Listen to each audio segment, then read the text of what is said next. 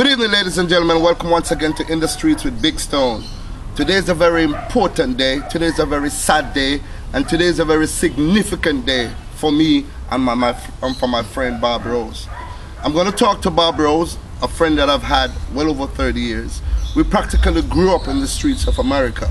I just want to speak with him as a conscientious Jamaican, just like myself, and speak about an incident that we have no known facts about. What we have learned about this particular case is the fact that it happened, some people got shot, there was a fatality, and also I don't know, people are saying in the streets that mistaken identity. We have not heard that from none of the television broadcasts, but word has been in the streets that it's a mistaken identity. So I'm going to talk to my friend Bob, and we're going to share views as to how we see this. Because when we have loss of lives, when we have innocent civilians losing life, when we have criminals losing life, we both look at a life as a very important thing. So when we have lost a life, it doesn't matter if it's from one side or the other. Some mother or father have lost a gunman's son. Some mother or father have lost a little girl that is so beautiful. So people still hurt. We have people still crying. We have people still feeling moved, whether it's from one or the other. So we're not here to take side one way or the other, but we're here to speak about the truth though. Bob, welcome. Boy, I know I shouldn't be talking to you now in a situation like this, because we should have been talking about fun memories of how we used to party in the United States and so. But a car, a blue Suzuki car, was shot up by the police, so the news says. And we have heard of beautiful little children getting shot in the crossfire. How do you feel about it, first of all? Are you aware of that incident? You heard it on the news? Yes, I heard this matter on the news, and from what I've heard is that it was an incident whereby this car was seen by somebody that forwarded this information to the police, and it was being pursued. At the same time, I think, based on my opinion, things could have been dealt with in a more delicate fashion, since the amount of people that was in the same car is not the same amount that was suggested that was at the scene of where the crime was committed. Okay, so what you're saying then, the person who forwarded this information to the police, right, gave them a description fitting the blue Suzuki car. Quite so. But the amount that they gave was not the amount that was in the car after it was shot up? Is that what you're saying? What I'm saying is, based upon the complaint and the information on which the police was working on, these people that was in the same car could have been dealt with otherwise by using a backup police system. This way it could have been dealt with in a more delicate fashion to preserve and protect lives, innocent lives, that could have been in the same vehicle, whether or not other people that participate in the criminal act that had led to this matter was present or otherwise. Okay, I understand what you're saying. So let me try this. In other words, let me ask you a question then. Was it ever reported that shots were fired? Was it ever reported that there was, because I don't know the facts of the case. I'm just asking, because just to imagine a car with children traveling, and then all of a sudden, law enforcement officers that was given duties to serve and protect life and property would just fire on a car load of children. I want to know the circumstances. Based on the information that I heard, I heard it on the news. Nobody has at any time had mentioned that there was any act of violence at the scene of where the crime was committed. It was, I think it was a breaking and entering matter, a burglary, something of similar nature. And it does not amount to where a life was being taken as to suggest that whoever did commit that crime was dangerous. Okay. And in under those circumstances, the police proceed cautiously. But personal opinion, things could have been done otherwise. We are talking in my to opinion. My friend for well over 30 years, FM Rose, Bob Rose I call him. And we're speaking about an incident that happened a couple of days ago involving the police and youngsters from the Greenwich Farm area. It's a sad situation, like I say once again, but not just this situation in the Greenwich Farm area, but other incidents that has been happening there. I think if you look at the statistic, police shooting has gone up a lot, and civilian lives have gone up a lot too. If you look at it, well over 100 and something civilians got murdered other by the police. But in any case scenario, lives have been lost.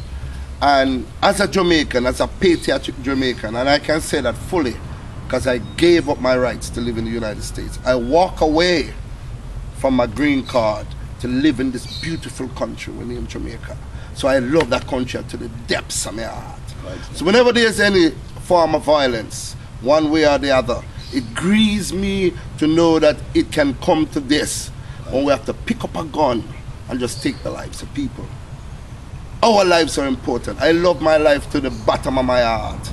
And not until we start to love our lives, each one, whether you're a gunman, whether you're a Christian, whether you're, I don't care, because all pastors toting gun in this country. Well, if you want to seriously start to see this country come back together, we have to start going to it and love one another some more and think about each other. Whether you're a law enforcement officer, think about the people that you're sworn to protect, and also the citizen, thinking about the dangerous job that some of these police officers are faced with on a day-by-day basis. It is not easy to be shot at last week, the week before, see a comrade passed away, and then face a gunman, even though he has been firing at you, drop the gun and say, officer, don't kill me. Look at those scenarios. It's a tough scenario. We'd only hope that the training that the police officer receive, and I know that the Jamaica Constabulary Force is doing a tremendous job in trying to get the mindset of an officer into it, because it's a very dangerous job. People are dying, policemen are losing their life. It's hurtful for a wife who married into her husband as a police officer and is working, doing his line of duty, and bam, he's killed. So people are suffering on both sides. Suffering is up. Jamaica, we start to celebrate 50 years. It is really out of frustration. It's out of frustration, you think? Right now it is out of frustration where there's a lack of jobs, employment, as also financial depletion. Okay, the money is not circulating. No, everybody now eat a food like it should. And it gets frustrating that people are more angry at each other than showing love. I support that 100%. Really? I think that if everybody had a little bit. Yes. Because most of these people don't need a whole lot in about. Right, so. I don't need a whole lot to go through a day.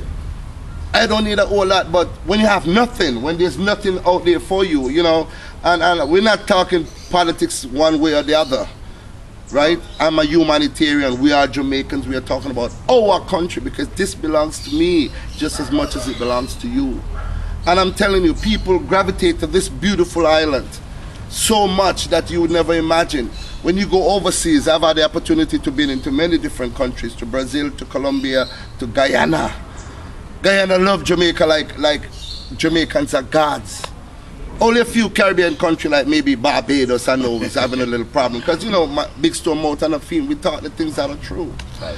But our country is so fantastic and so beautiful that we don't want all this higher to stop. Exactly. You know what I mean, Bob? For real, for real. We want this to stop, Rasta. I'm a big Mama Portia. Mama, big stone appeal to you. Let go the dance them. Yes. Make some more livelihood go on in Jamaica, because if you cut back down on the dance, people not getting an opportunity to go out and party, their frustration away. Exactly. Then when they are battled up, Mama Portia, you know what is going to happen? It is a serious thing. Free up the dance. Let the people enjoy themselves. As long as they respect the police, they make sure they keep it in a nice area. They don't go overboard with the mic and the loud and the nasty music that they do. Comply with the rules and regulation. Yes, but let her the dance them. Make people dance and have fun. Exactly. Because if young men have nothing to do, come 12 o'clock, 1 o'clock in the morning, they're locked in. It's like they're locked in. They feel like they're prisoners. Simple. So free up reggae music, because reggae music is what put Jamaica on top. serious thing, real talk. Bob Bros, when you're talking to my friend from New York City, it's a very beautiful overcast day in Jamaica, our country. And I feel good for their yard. For real, for real. Yeah, real. can nowhere no better than yard. Big Stone can tell you that from the depths of my heart. I have not been here for over a lifetime. But because of Bob, 30 years, brethren? Circumstances and the cases. Okay, okay. In regard to those circumstances. Right. Being here. What do you see? What do you see? No, I have learned to accept where I am from more. Because not having no knowledge of other areas, then you think you might be doing bad. But when you can get a mango without a major cause, or maybe for nothing, then you can say that this is a land of a free. Yeah, man, a Jamaica, this man, our country, this. Because there's no other place that you can go to a man and say, well, I will point finger at the United States itself. Yeah. You could never go to a man and say, give me a mango, especially you're not referring to a common mango. Like a East, you can't, a East Indian mango. There's nobody can say, give me a bunch of guinea. You would have to go to the farmer's market where it was being bought from the said country and the price is being tripled from what you would have paid and you couldn't afford it. And it's not affordable. Yeah, that's what he's saying. So what I'm trying to say, we have to learn to appreciate Jamaica because there's nowhere better than yard. No way! Yo, I'm not busy with nobody want to say. Big Stone, nah left here, sir. You hear me tell you, nah left here. Firestone from Firestone Video Production, no. Say Big Stone not leaving here. See? Ladies and gentlemen, I feel good to be a Jamaican, 120 million% to be a Jamaican living in my own country. But it kind of hurt me when I see the crime rate going up and innocent lives are being lost. You know, it bothers me, and it really bothers me to the core of my heart. I wish I could right every wrong. I wish I could go out there and speak to any youth that probably might think of going into a life of crime. I've done that many times. I enjoy doing that, right? To go out into the communities and meet some of the youth them and find out what's going on in their head. What can I do for you? You know, John F. Kennedy said, ask not what your country can do for you, but what you can do for your country. So I is willing to go out there in the community to them. And I would only hope corporate Jamaica join force with Big Stone. May I tell you, because we have the remedy, we have the solution to help free up some of them youth your mind. Trust me, the youth them need mental stimulation right now. The youths in Jamaica need moral stimulation, and first, more and foremost, they need spiritual stimulation, because the Almighty God says love all man, no matter what color, creed, cultural background, area, race, it doesn't matter. Everyone away a human being. Bob Bros, we're gonna celebrate 50-year anniversary. You ready for it? Every time. Right now we're ready to go. Ready to go. Any plans? Because he operates a business. Where you operate your business? Right now I'm operating a business in Montego Bay.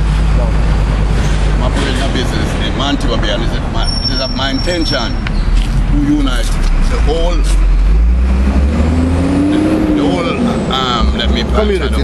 community.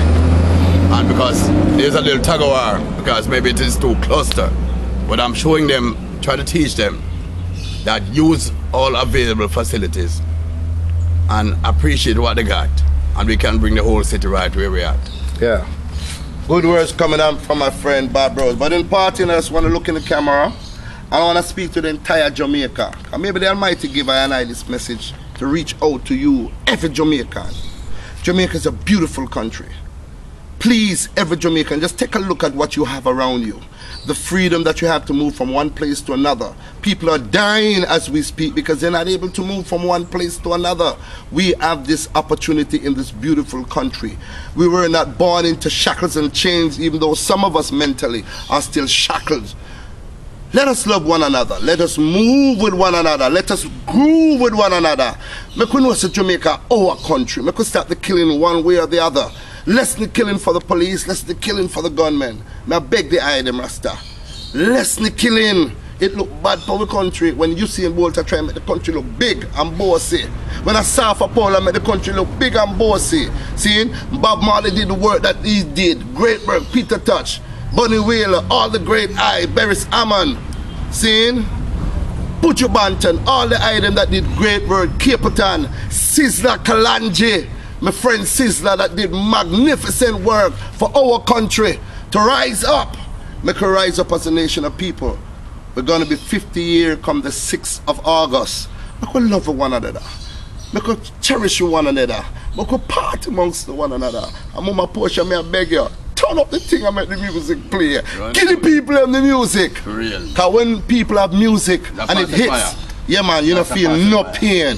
Big Stone say we love you. Firestone Production say over and out because Jamaica are our thing, are our country, are our place, are our time. Sha!